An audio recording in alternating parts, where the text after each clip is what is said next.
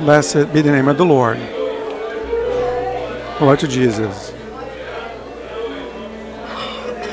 Glory to God. Blessed be the name of the Lord. My brethren, peace of the Lord. Let's open our Bibles in Psalms. Chapter 18. We're going to read only verse 19.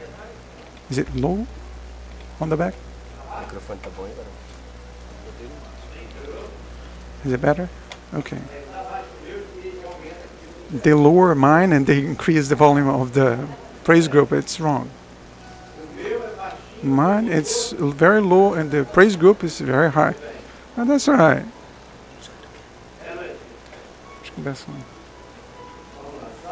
Psalms 18, verse 19. Amen. Let's read all together. Let's read it. Who doesn't have a Bible? It's there on the projection. Verse 19. Let's read. He also brought me out into a broad place. He delivered me because he delighted in me. Amen. The church may sit down.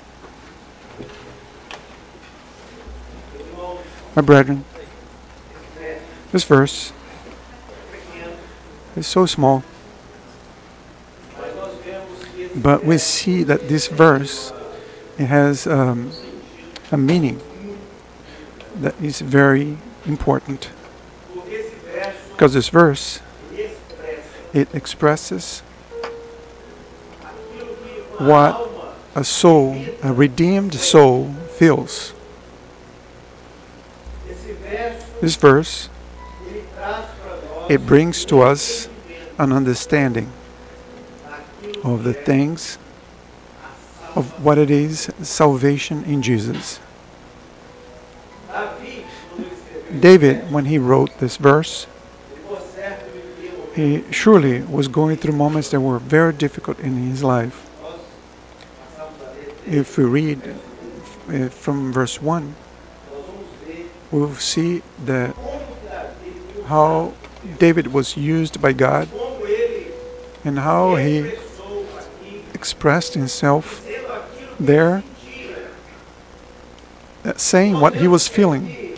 And we see that here, those are not words of a poet.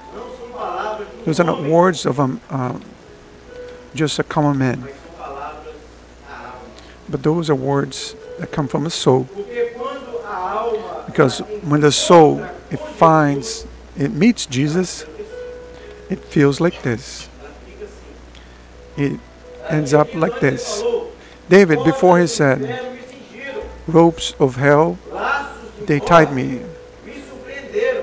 Ties of death surprised me. But in anguish, I claimed to the Lord.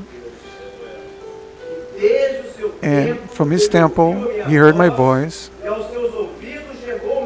And my plea came to his ears, at his face, at his presence. So David here said that he brought me to a spacious place.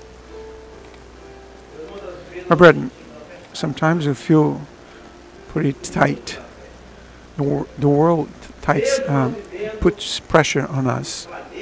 Even though we live in a planet that is so large, with so much space, so many places, so much room. Even though we live where we should have everything at our reach, because that's why we were created for. That's why God created all things, in order to make man's life easier. Man was not created by God in order to live in the way we live in today. Man was created by God to live in His presence, but sin made man leave God's presence, and now man feels under pressure in every aspect. Financially speaking, I'm not even going to say anything, Because the more you have, the more you feel the pressure. It's even funny. When you feel like something is getting better, and then at the end of the month, it's that struggle. I have to pick up here and there, negotiate there, and delaying your payments. If you're rich, you are always under pressure. If you have a little bit, you're under pressure. If you don't have anything, I'm not even going to say anything. But the world is like that. We leave Brazil. It's such a difficult life. Selling lunch to buy dinner. You think that it's going to get better a little bit, but it's very difficult. You can't find a job. We don't find a way to get your documents. It's terrible. When you go to the countries, it's the same thing. Japan. You go to Japan, people there are committing suicide. Youth, they are committing suicide. The largest percentage of people committing suicide is youth committing suicide is in Japan. That's terrible. The world put pressure on us, pressures us from every direction. And then you go to church thinking that you have some sort of relief. The church is it's so squeezed. People are trying to charge $10 to sit on the chair there. And the sister is not going to sit. He's not going to pay. The brother is not going to pay because he is standing. The world squeezes us. But the word says that David, he was brought by God to a spacious place. David left his trial. He left his place of anguish and difficulty and found relief to his soul. You know why? Because he found Jesus. He found a rescue. He found someone that loved his life. And every time that man meets Jesus, that's how we feel. Every time a man goes meet Jesus, he always lives blessed by God. It's not with riches that we are blessed. It's not with new house, big bank account, new car. This is all ephemeral. This will pass. If it was because of this, if it was not that, no famous person would try to commit suicide or anything like that. Nothing of this life leads man anywhere, because everything passes. The only thing that remains is the Word of God. And when man meets the Word of God, he becomes a new creature. He now has reason to live. We are here. Here in this place, God is present. Here, the Lord brought us for this spacious place, not physically, but spiritually. Because here the Lord speaks to us. God brings joy to us. God renews us. God removes pain. God removes anguish, suffering, sadness. He operates peace. He places peace in our hearts. What we need the most is a peace of God, from God, not man's peace. I could ask you, how are you doing? Is everything difficult for you? Are you under pressure? It's difficult, right? It's difficult for me as well. For every one of us, each one of us.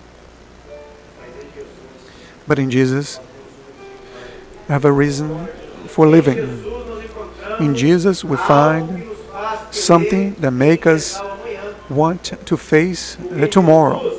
Because Jesus, He removes this life that is ephemeral, this physical life, and gives us the assurance of an eternal life. The space that David is talking about here, which is the soul of David was expressing, is the eternity with God.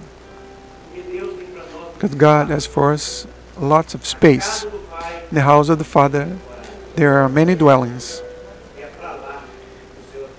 And that's the place where the Lord wants to take us. And David was taken by God to that place. David was pouring out in God's arms. He had an experience that was remarkable and left a mark on his life forever. And the Lord, in the same way Lord has brought us here, and the same way Lord has brought you here tonight. It was not in vain, it was not by chance. It was so that you could meet the space of God, because God's space is different than ours. Our space is limited. It's high depth with this space. It only make us drown. It just puts pressure on us. But God's space, it cannot be measured. God's time cannot be measured. There's no night, there's no day. There's only an eternity in his presence. And that's what David was. That's where David was taken to. That's where we're going to be taken. That's the place where that the youth are taken when they are in the presence of the Lord. Because here they have freedom. Here they can praise the name of the Lord. They can express to the Lord the gratitude that they have, that they feel, because they're youth used by God's hand. Because they are youth, they are here in the world just like us, but they have reason to live. They are not on the hands of the vices, of the drugs, and the hands of the enemy of our souls, but they are on the hands of our Lord, because the best place to be is in the hands of our God. The children also sing. They are learning to know a true God, a God that is love, a God that's everything for them. This is the place in which the Lord has spoken to our hearts. In this place is so spacious, spiritually speaking, because God is speaking to man's heart. And David was brought, and we are also being brought to live this. Why? He says, He delivered me. He delivered me from what? From death. The soul, David's soul felt free from eternal death, away from God. And in the same way, God has delivered us from eternal death, because the judgment that was upon us was completely destroyed by the power of the blood of Jesus. In the day that Jesus died on that cross, a path was opened up for us. So today we live free from the judgment of death. And now it's upon us the judgment of eternal life in Jesus. That's why He said, deliver me. In the same way that we are free, in order to be here to say tonight that I accept salvation in Jesus. I want salvation in Jesus. Maybe you may have never said this, but you need to say this.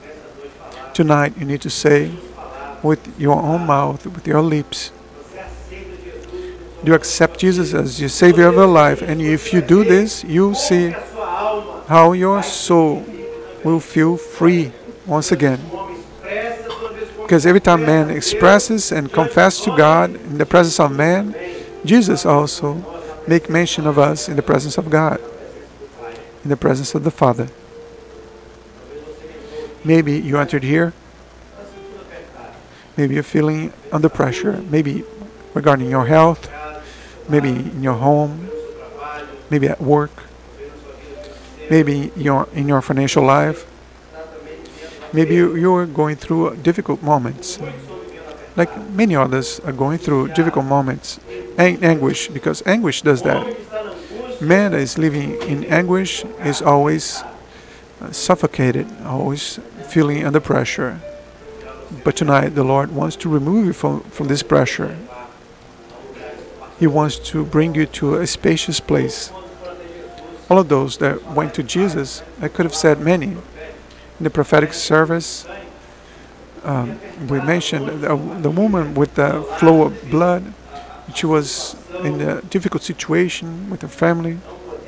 She was unable to be with her family members. Not even maybe embrace her child with her husband. and be with her parents. But when she met Jesus, she left with a cure. She was now able to see her relatives without hiding, without feeling the fear of being caught. She was delivered. She was cured. And the robber in the cross next to Jesus, it was in the same way. He was there, always living that life, the miserable life. He was a criminal, and now there, on that cross, beside Jesus, ready to die. When he saw Jesus, he said, "Remember me when you enter in paradise." And you know what Jesus said to him? "Today you will be with me in paradise." Can you imagine what a blessing? You being there, knowing that you are dying, but knowing that you will fall on the arms of Jesus. That's what life is. That's what joy is. That's what is peace. You are facing your infirmity, a terrible infirmity, but you are knowing that Jesus is there beside you. And we see many Christians like this. They are on the hospital bed, ill, but when you go to visit them, you live there with a greater blessing than them. How many people we see like this? People there are about to die, but spiritually speaking, they are stronger than us. Why is that? How can it be explained? How can it be explained? David said, "Because God, He delighted in me." God delights in you. God loves your life. God loves my life. And that's what God does that. That's why God extends His hand towards man. Because God loves man. God doesn't love sin. He doesn't have an agreement with sin, but He loves the sinner. And tonight, if you entered here in this situation, you can praise the name of the Lord and leave this place renewed in the presence of Jesus. Placing God's altar what you're going through. Do like David. The gates of hell tied me. Death surprised me, but in anguish I pleaded to the Lord, and He heard me. And you can do this tonight. This word that's so simple, but it's a very profound message. The words of David, because those were the words that came from within David's heart.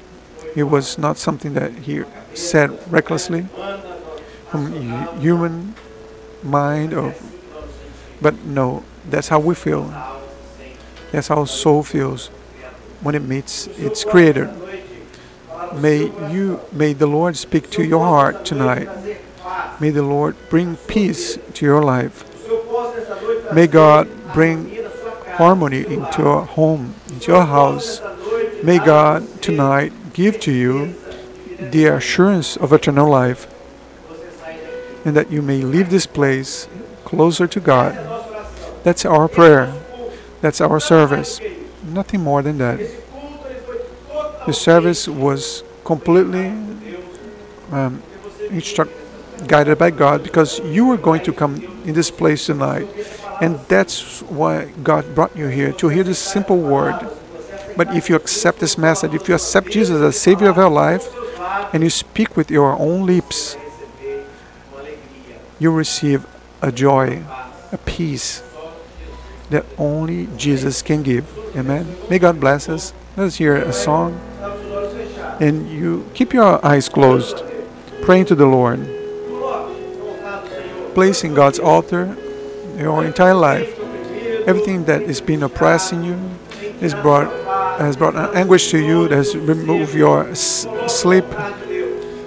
Place it in God's altar, and you see how God will resolve your problems.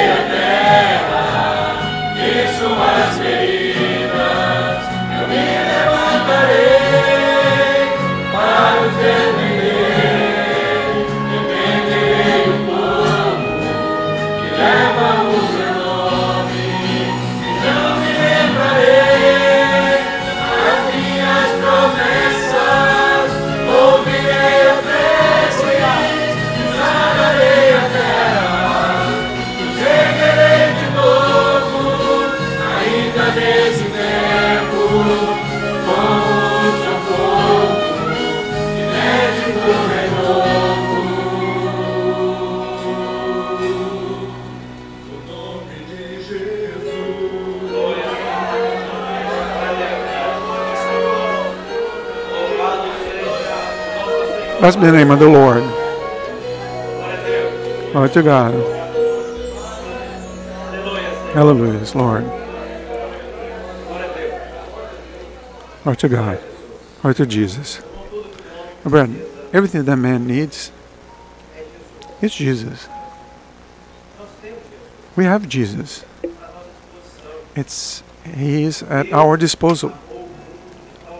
God loves the world so much that He sent His only begotten Son to die on a cross for you and for me. You just need to decree this. You just need to accept this. Because everything from this world is passes and it extinguishes, but the word of the Lord remains forever. And that's what God has for us, is an eternal life. You want this? You want to live better? You want to live better in your house? You want to have spiritual health? You want to face the struggles of this life, what you see around you, in a different way? You want to face the world in a different way? Allow Jesus to enter into your life. Allow Jesus to control your life. And you'll see how He will do this. Amen. I'll invite the church to stand up. We're going to have 2 words of glorification to the Lord.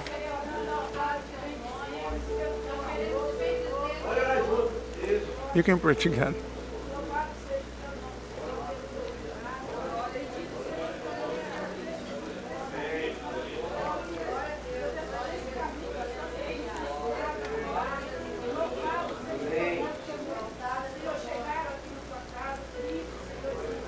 Lord, we praise you because we came sad, but you spoke to our hearts. Have taught us to walk in this wonderful path, Lord. Praise you because we have assurance of having our name written in the book of life. We pray to you in the name of Jesus. Amen.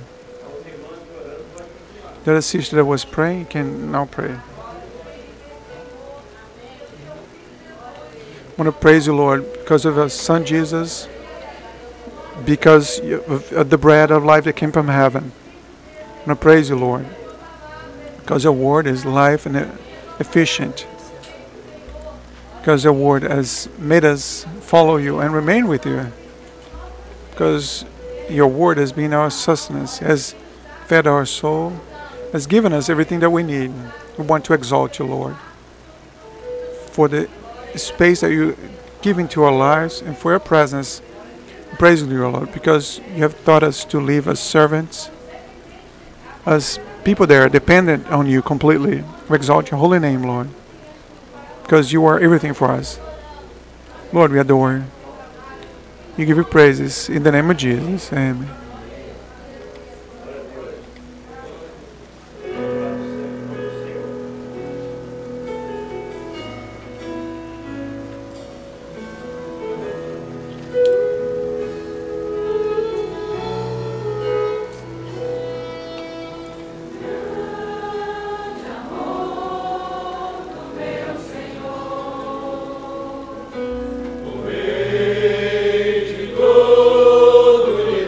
Teu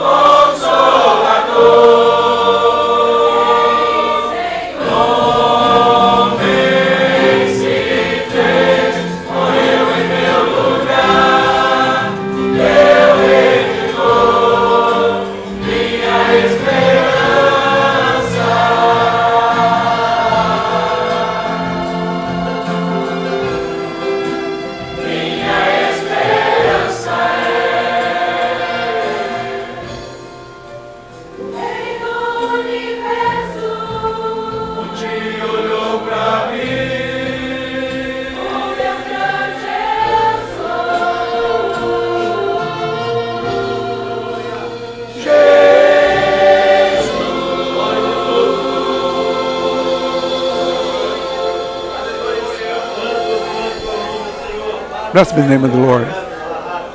Hallelujah.